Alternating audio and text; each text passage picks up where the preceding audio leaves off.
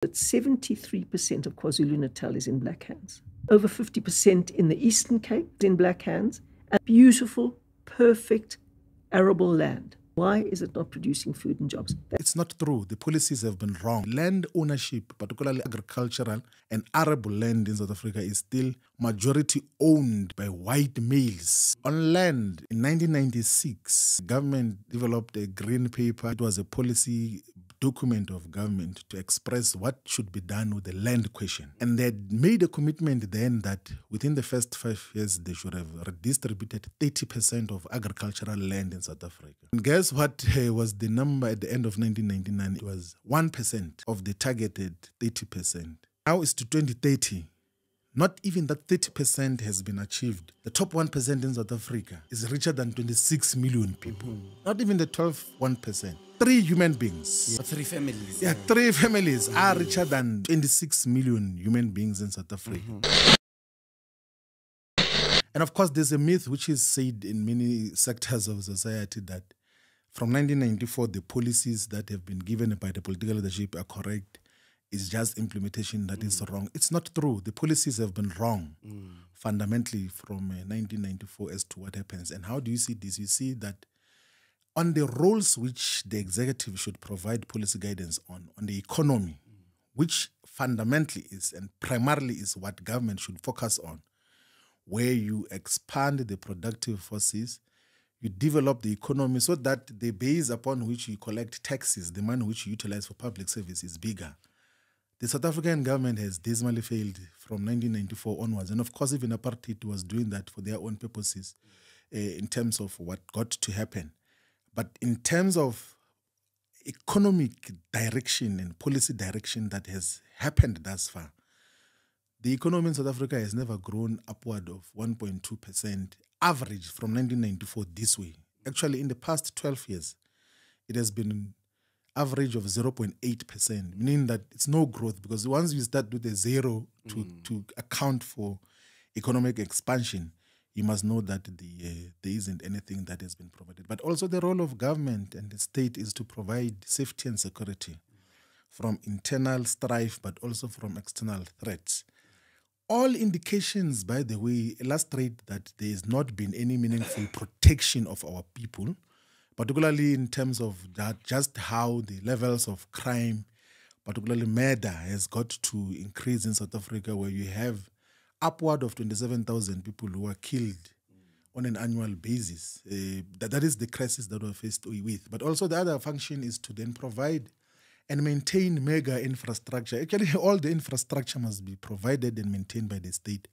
But if you were to check the state of South Africa's infrastructure now, you realize that there is nothing meaningful that has got to be done much more meaningfully. So the manifesto of the EFF articulates as to just how are we going to provide much more sound and solid economic policy direction, which is going to expand the economy, how we're going to provide safety and security to our people, how we're going to provide primary public services, healthcare, education, and social protection as well, in a much more coherent and clear way that is going to realize a collective development. And that is basically the foundation of just where we come from.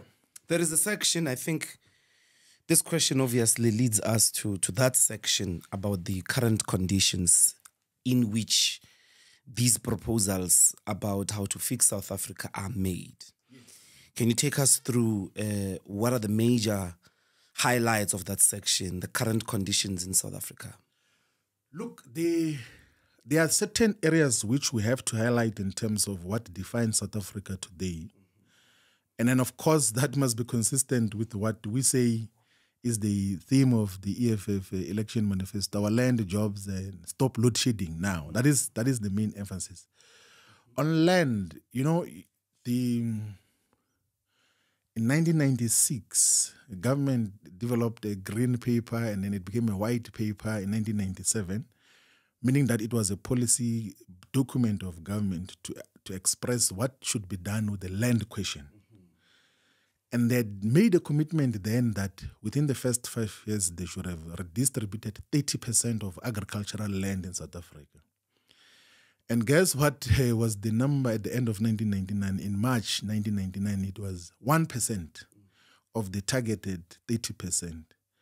And then they shifted the goalpost to 2004 to say that now because it was still the process of changing the legislation and trying to constitute a democratic government, we are unable to take the land back. And then they shifted the goalposts to 2004. Still, there was no achievement of that. Shifted to 2009, still no achievement. To 2014, now it's to 2030. Not even that 30% has been achieved in terms of land redistribution, particularly agricultural land in South Africa. So the land ownership, particularly agricultural and arable land in South Africa, is still majority owned by white minorities, by white males.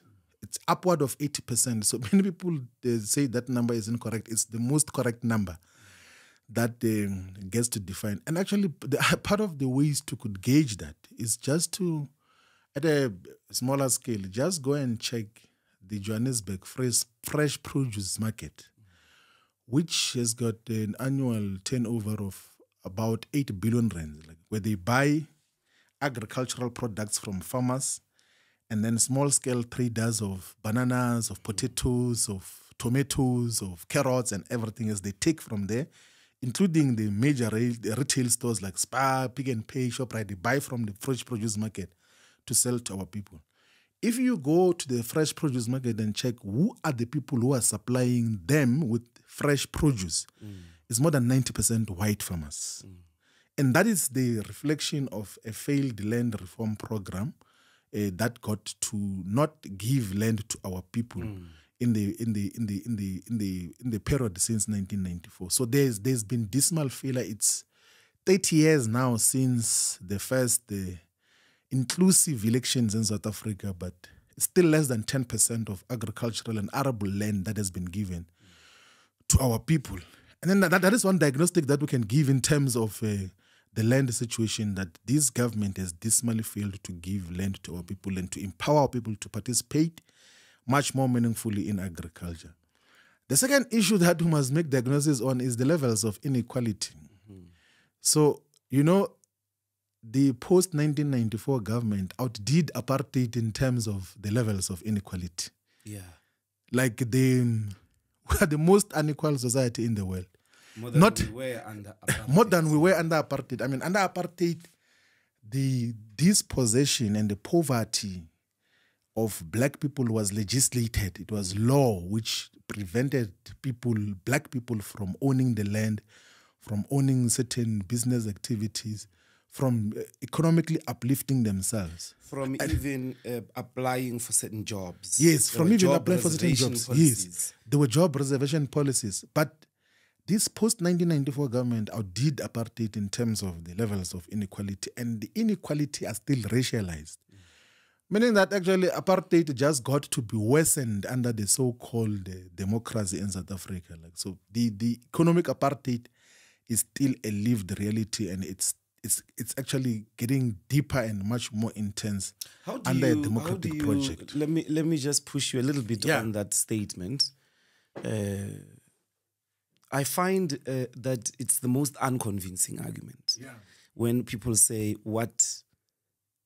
there's just no break between apartheid and post 1994. Yes, and even now you are saying economic apartheid is persisting. Yeah, but isn't it that we are leaving, we're not taking the people who have been running the country, we're giving them a free pass? Yes. Because when you control the state, you control economic resources. Yes. The example in question is, and that budget, which is passed every February, of over 1 trillion rands now. It's been over 1 trillion rands for some time. Yeah, it's almost. It's in the hands of a black government. Yes. That's an economic resource. Yes. But also it includes municipalities that generate revenue on their own. Yes. As well as state-owned companies, institutions, economic institutions that have been in the hands of this government since 1994. Actually, if the GDP of South Africa is 4 trillion rands, Yes. about 2 trillion of that is in the hands of the state. No, look, what is when you say so these people don't have economic power? So the measure of economic benefits, it's what later absolutely accrues to the individual. What do the individuals get to gain afterwards? That is why even when you use this thing they call Gini coefficient of measuring the inequalities, they measure the assets and wealth that accrues to individuals. And then they say that the top 1% in South Africa is richer than 26 million people. Not even the 1%. 3 human beings. Yes. Or 3 families. Yeah, 3 families are richer than 26 million human beings in South Africa. And in terms of the strategic sectors of the economy, like the natural resources sector, in the retail chain stores, in the financial services sector, the control still reflects what apartheid was. There's never been any significant shift since 1994. So that is what still obtains in South Africa and contributes significantly to the inequality that is definitive of our situation. And then, of course, it happens in a way that leads to joblessness. That is another diagnostic that we have to deal with now, yes.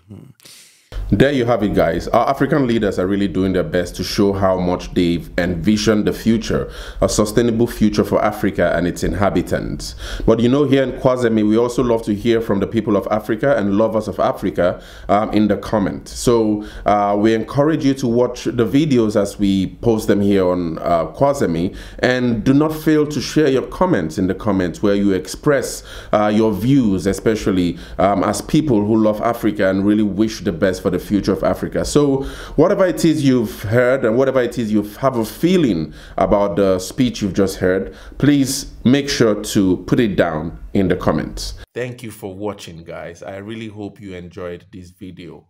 Please share and like and subscribe, because that's the way you support Kwazemi as a channel, an Afrocentric channel, where we try to understand deeper issues in African history and hopefully develop a collective intelligence on how we wish to build the Africa we want to see as people of Africa. See you in the next one.